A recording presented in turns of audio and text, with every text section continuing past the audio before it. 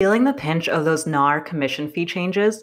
Don't fret, agents. Today, we'll unlock a powerful strategy to combat declining fees, attracting investor buyers. We'll show you why they're your secret weapon from consistent deals to higher closing rates. Imagine a steady stream of qualified leads bypassing lowball offers and endless negotiations. Investor buyers bring cash to the table, closing deals faster and boosting your bottom line. Plus, we'll reveal how to find these leads for free without breaking the bank. Tune in and learn the secrets to attracting investor buyers, turning them into loyal clients, and thriving in the new market landscape. We're going to work through 4 steps in order to acquire investor buyer leads. First, get the leads to a CSV file, market to these leads, provide value to these leads, and analyze deals for these leads. Why should agents focus on investor buyer leads? Commissions have changed in the landscape of real estate agents on both the buy and the sell side. Commissions have started to minimize. One way to combat that is working with investor buyers for 4 reasons. Investor buyers can be repeat buyers for consistent income. These are people who may be looking for, say, financial freedom, or they're doing this full time as fix and flippers. They're looking to build income and likely make multiple purchases. So you can be their agent across several different properties rather than just one for, say, a first-time home buyer. Second, investor buyers can unlock new income streams. You could also charge fees for market research, property management commissions, and creative deal equity ownership. Imagine someone in your network is looking to sell their property, but they're not comfortable putting it on market. You can work through an off-market deal with an investor buyer and take some equity or a percentage for bringing that lead to them. Third, investor buyers are relatively easy leads to locate via real estate data sources. So we can find who has already purchased a property, whether they currently live in it as their primary or secondary, and if they're likely an investor buyer. You can also to Facebook groups that are specific for real estate investors or out-of-state investors and find them there too. Fourth, investor buyers are lower competition leads than traditional buyers. The traditional buyer pool, like first-time home buyers, has a bunch of agents serving them. However, investor buyers are starved to have more agents in their space that can help them with local knowledge and analyzing deals. How do we find these leads? There are several real estate APIs, including Real Estate API, that provides information on property owners. Real Estate API has different endpoints, like getting details on a property search, comparables, using Prop GPT, skip tracing, and more. Whether you are a programmer or not, that is besides the point. I will be able to provide you this list for free once you get to the end of this video, but I just want to show you where the data is coming from. So within property search, you can search for properties in many different ways. So you can look for all properties within a given city, and you could also look at when properties were listed, information about a neighborhood, and owner information. Now, you probably are really familiar already of getting off-market leads, like people who recently went through a divorce, absentee owner, and so on. Well, they have this also for owners who are investor buyers too. So if I actually search here in the docs for this API, we could see investor buyer. Signals that the property was cash purchased by an absentee owner investor rather than an individual like the cash buyer flag.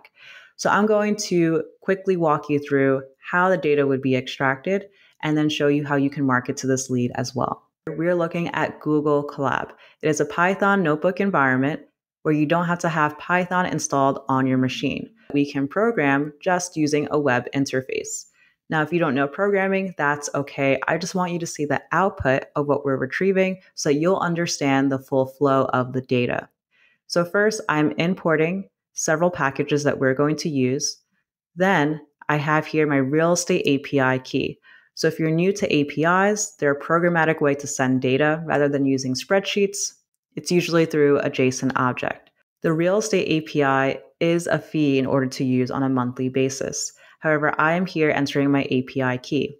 There are other API resources you could use as well. This is just my preferred one. Here, I am making a request. I want to specify all the properties that are in the US, which ones I want to be able to obtain to get those buyer investors. So I have some initial parameters, which we'll skip for now. And I'm going to filter down and imagine I'm an agent in Orlando, Florida. So I want to look at the city of Orlando. I'm going to look at single family residencies.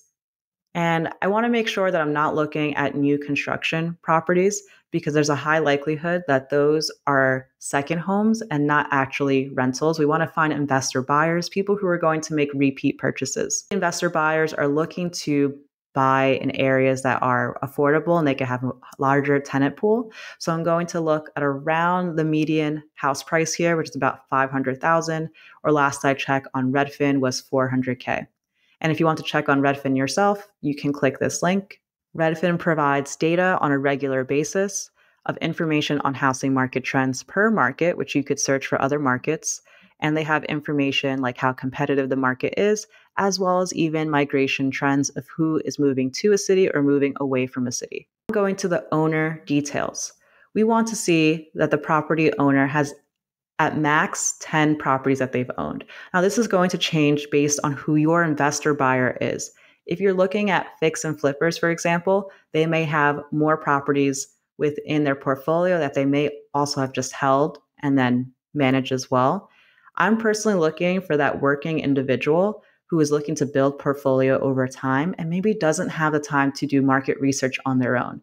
So it could be really useful for them to have an investor buyer agent that has that local knowledge and can provide them the insight into their market. I'm looking for properties that have been owned for at least 1 year. This is a good sweet spot to be able to find people that recently purchased. And I'm putting corporate owned as false. So I want to see individuals, not a corporation, which could be your strategy. If you want to go towards an LLC, you may get even more purchases. However, my assumption is that they may already have an agent that they work with. Now, when it comes to the owner themselves, I'm looking at two main things. Either they are out of state owner, so maybe they own a property in Orlando, Florida, but they live in New Jersey, or they're an absentee owner, meaning that is not their main home, not their primary. So by having all of these filters, this helps us to narrow down on a subset of people who are likely investor buyers that we can market to. So when I run this, there are 84 properties in total. And it comes out in this JSON object that looks a little bit jumbled.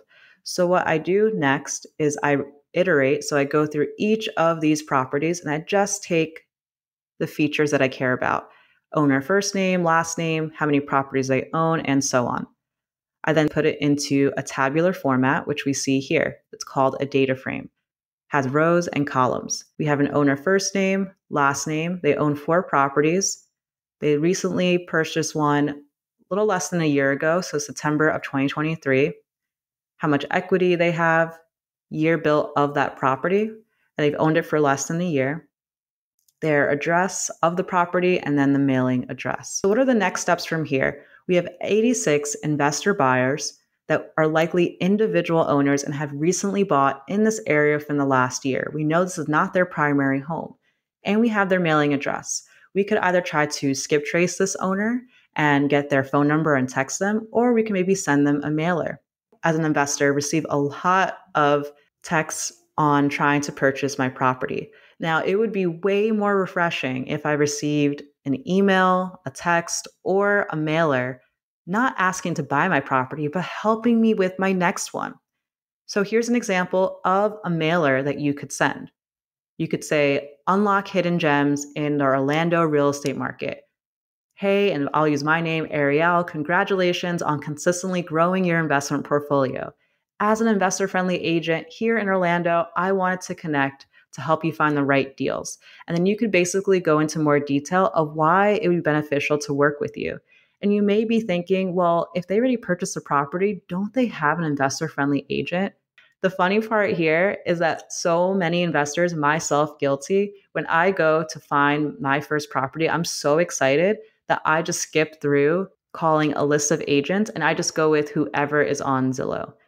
Usually when that has happened in markets that I'm new to, I have not found the results that I liked to continue to learn about the market. It's usually just a transaction and done. So by positioning yourself as an expert and not just someone who will help with a transaction, you could really be ahead. Here, instead of asking someone, hey, I want to do business with you can instead offer something for free. So you could say, I offer a free monthly newsletter with data-driven insights on Orlando's real estate market performance. Wow. Now, this would be super useful for someone who is also out of state. If we look here, there are a lot of people where their mailing address is actually not Orlando. So they likely live in other areas like Greenville, South Carolina, in New York, Keyport, New Jersey, and so on. So you could be their boots on the ground person to help offer free monthly data driven insights. And this could be relatively easy to put together. I put this together in Canva in less than 30 minutes. And if I wanted to have this going forward, it would just be slight tweaks to the numbers.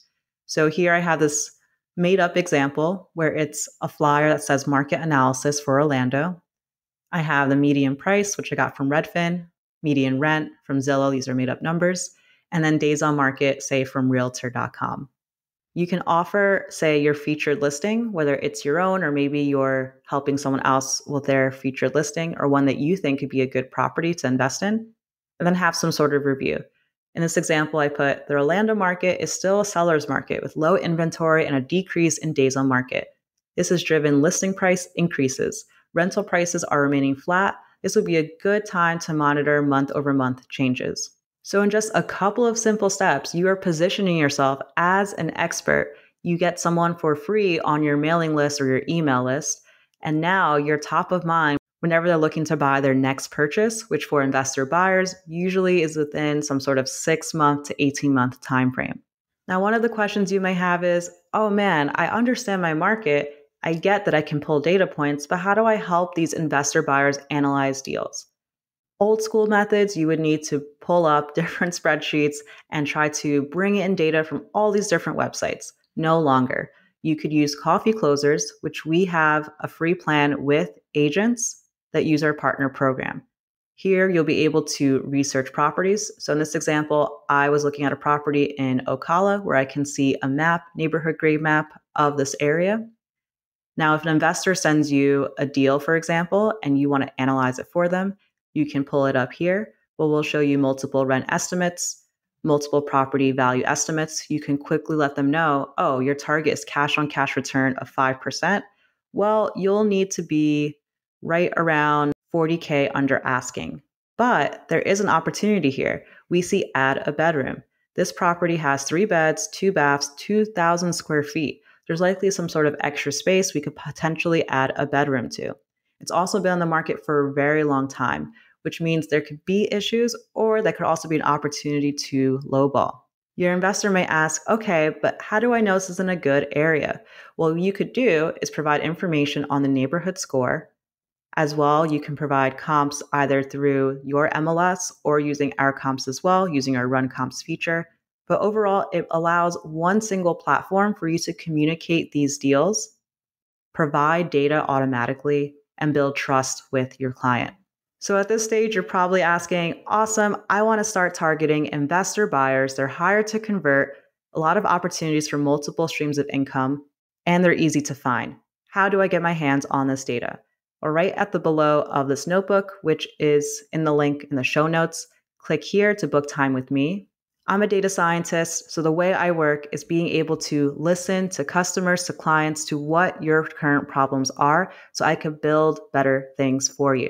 So I'd love to do is sync for 20 minutes. I'll learn a little bit more about the market that you support, what data you need, provide you the leads, and also I'll give you a quick overview of the partner program. Agents, if there are other types of leads you want to find fast or marketing materials, please let me know in the comments below.